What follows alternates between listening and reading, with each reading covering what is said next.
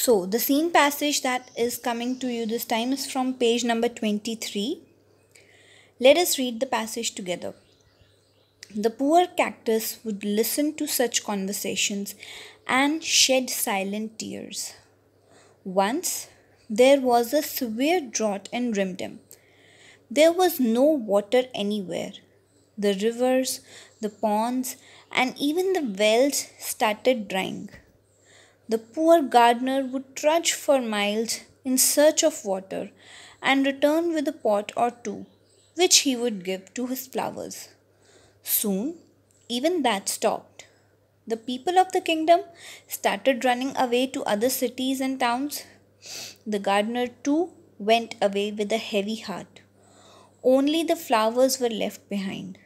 The cactus had plenty of water stored in its stems.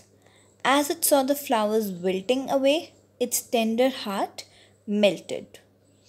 So, this is the passage from the lesson which we will be reading and answering the questions from.